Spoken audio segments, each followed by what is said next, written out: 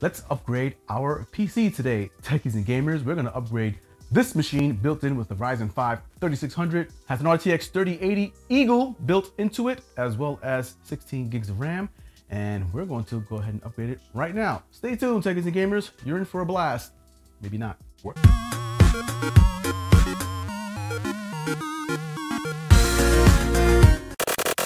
What up, techies and gamers? It's your boy Jermaine with Tech Toys and Gaming, and in today's video we are going to upgrade our little mini ITX PC that we had built a few years back, right? I actually went ahead and built a budget ITX PC for the purpose of gaming at 1080p, mostly at super high frame rates. And lo and behold, as time went on, I found myself making incremental upgrades little by little on this ITX, just to kind of improve the performance and thermals. Little by little, step by step, I started outgrowing the box, techies and gamers, and it became no longer efficient for me, especially with the huge implementation of an RTX 3080, which is the full-size graphics card. It's as full size as it gets. So with the prospect of wanting to move all of my components to a slightly bigger box just for better airflow, so I can actually rock the PC with panels on it, I ended up doing a little bit more. Like, okay, let me buy a new case, and with the case, maybe I can probably upgrade the processor. Sure, cool, I can go with the Ryzen 5 5600X or something beefier. And that's what I ended up doing. I bought a 5600X, which is a different architecture altogether. 5600 really being built in for gamers and gaming. So I bought the processor, and with buying the processor, let me go ahead and upgrade my cooling. So I went ahead and bought a liquid cooler by Dark Flash, and let me upgrade the memory. I bought 32 gigs of RAM, and let me upgrade my life, and I bought a new head. What? All right, so you see where this is going. So this is kind of like a never-ending story, because now, even with having built into this new machine, there are always upgrades and new technology being put out in the market for you to upgrade your machine to, I don't know, do 4K, 9,000 frames per second, who knows? This is where I'm at right now, techies and gamers, and I'm sure quite a few out there have actually crossed this road and been in my shoes, and some may be looking to be in my shoes, or to actually upgrade and move their machines and components into a new sized or better styled box, basically, for better air cooling, more space, more components, right? You want to build more components into your machine, you need the space. The ITX I have here is just couldn't fit everything, not efficiently anyway. I've sacrificed a lot of things, including liquid cooling. I could not do liquid cooling. What? What is liquid cooling? That is a terrible phrase. I could not implement any liquid cooling inside of this tiny little ITX, simply because there are no AIOs, no matter how thin and small. Single, double fan just did not fit. It's just way too micro-sized ITX case for it. It was just made for low profile air cooling fans. So yeah, I was stuck with that. But since I have the space now, why not? Let's go ahead and throw in a dual fan. Let's go ahead and throw in a dual fan AIO. With this build, I'm hoping to actually reduce my temperatures, my whole cooling overall, especially with my processor. With this machine, I was actually banging out quite a high temperature, even in idle, right? Idle was like 45 degrees Celsius, and I launched an application or two, and I was already up in the 50s, easy, techies and gamers. So there was actually a good problem going on here with thermals, and I'm sure it had to do with the implementation of that new RTX. That just kind of really tightened the space in there, techies and gamers. So my advice to you is don't buy such a tiny case and build a huge card into it. You will find that you might come across problems, such as thermals, the way I have. All right, techies and gamers, with that, don't forget to subscribe, like, all that fun stuff. Give this channel some love. Tell the algorithm what to do, and don't let it just be arbitrary and beat me down. What? Let's go through the speed build so you can see how I do it little by little, step by step. Maybe not step by step, because how could you go step by step if you're going so fast? Wow.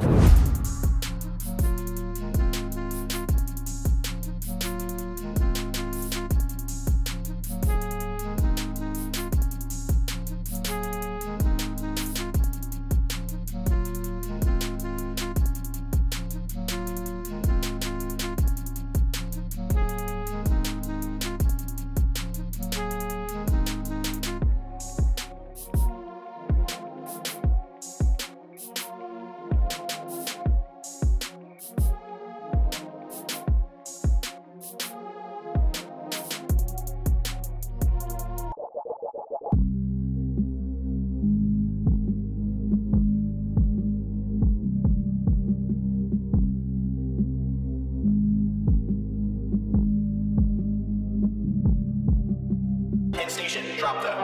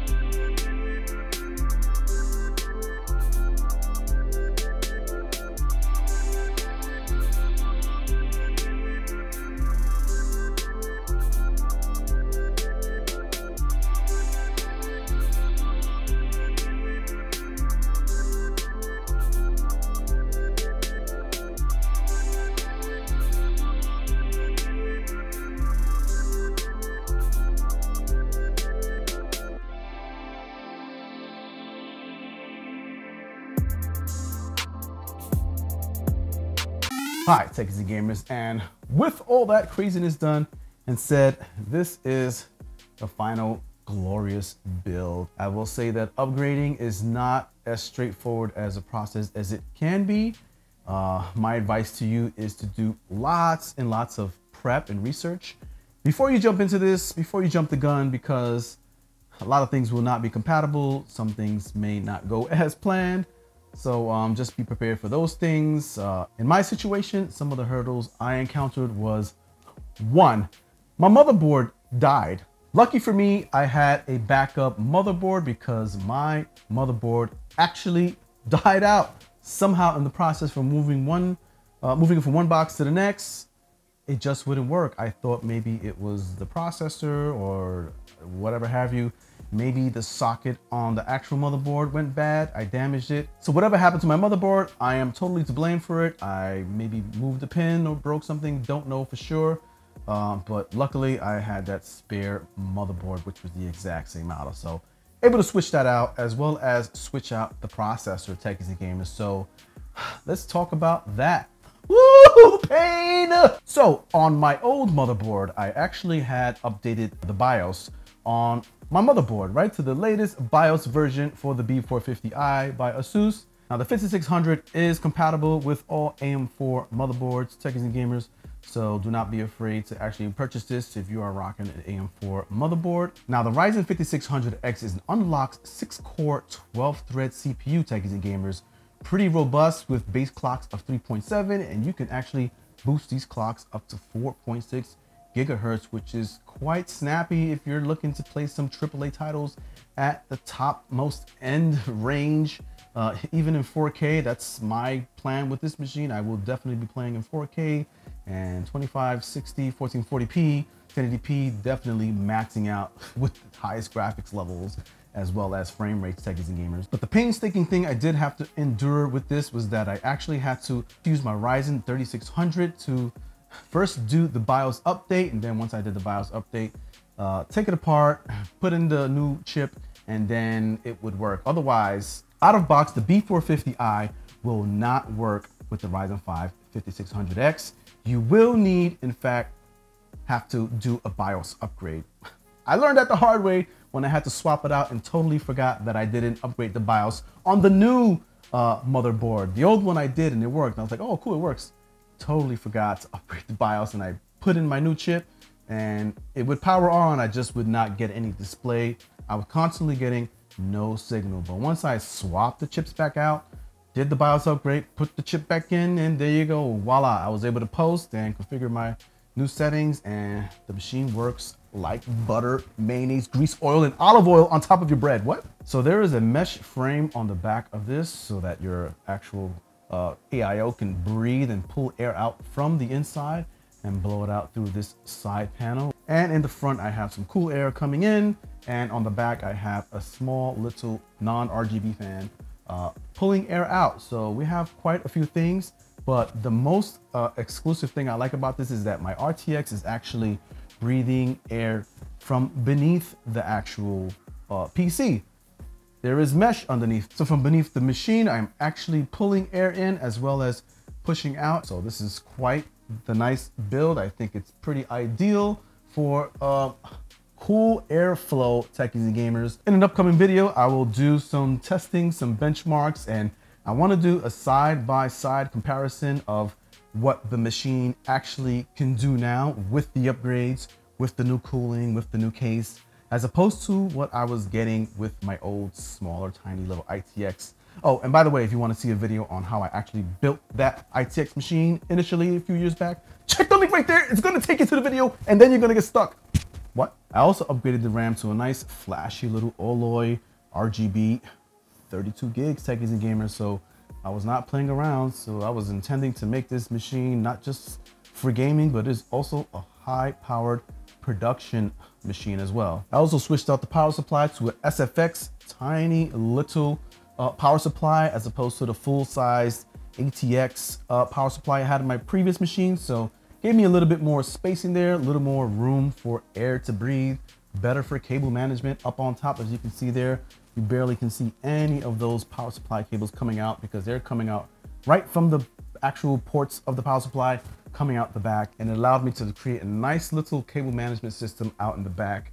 And speaking about the cable management, at first it was a little overwhelming, but I got the hang of it as I drank more coffee and tea. On the back panel of the machine, there are quite a few, I guess, options for routing your cabling. So if you have a lot of cabling, you build in a lot of RGB, there is ways for you to actually channel those cables efficiently. Though I will say there isn't that much clearance between the actual interior panel and the outside panel. You may have like an inch of space or so. So use your space wisely. But luckily with this case, you actually get these little metal brackets that actually can hold your cabling into place. There are 2 metal brackets that you can actually just overlay over your wires and screw in, and it keeps it nice and tucked. And then you have 2 others, one up on the top right and bottom left, where you can channel your cables nice and tidy using that Velcro system. So I found that with this case, I barely used any of those plastic black ties. Very minimum. I will say I probably used 5 or 6 ties at most with all of that cabling. So compared to my previous case, I used like 80,000. What? So the cable management turned out pretty good, and the actual back panel locks into place quite nicely. The actual rivets that hold it into place are pretty snug. So when you snap it on, you'll find that even if your panel is bulging just a little bit, it will not open, Tech Easy Gamers, but just be mindful of your bulge. But luckily there is actually a screw port. You can actually add a screw. I don't know why this case didn't come with that additional screw, but I actually had a spare screw on deck and I screwed it in, and I don't expect this panel to be going anywhere no time soon, and I have a very minimal bulge. Considering I actually added these threaded cables here for my graphics card as well as for my motherboard power supply, so that it kind of extended a lot of my cabling into the back because I wanted to be a little bit flashy. You don't have to, Tech Easy Gamers, but that came at a cost, which caused me to have to cram a little bit more cabling into the back, but that lets you know that there is quite enough space to even put a little bit extra into it, Tech Easy Gamers. The case itself has its own ARGB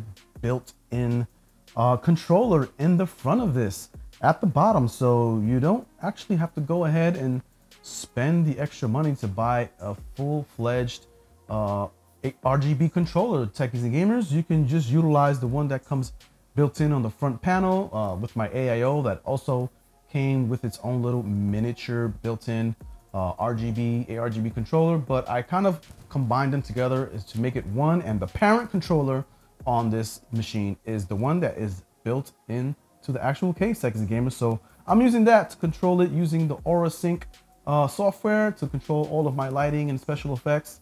So yeah, I don't need an added controller. Now when building this, I also made sure to keep the back AIO radiator clear of any cabling or obstruction, because I don't want a lot of that heat, especially if it gets a little bit hot, to be blowing on those wires. Now I don't know if that's going to probably cause any problems or damage to the cabling or some kind of static shock or something, but I kept it clear so that I can get a nice full ventilation going on in the back with no obstructions other than this little mesh grill that's built into it. Now for ports on the front of this bottom grill, you actually have not a lot going on here. For front IO ports, you have 2 USB-A 3.0 ports, you have a Gen 2 USB-C port, as well as a combined audio and microphone 3.5mm jack, and you have a reset and RGB modes button switch. Now for cleaning the front panel when it gets dusty is kind of easy. There is no handle or anything to kind of pull the mesh off. I found that I have to actually find the grooves here on the side and kind of tug at it, and then you can just pull the entire mesh out like that, Tech Easy Gamers. And this is the way you can clean this mesh, but also not just clean this mesh, but this is the way you also can actually access the bottom mesh panel as well, Tech Easy Gamers.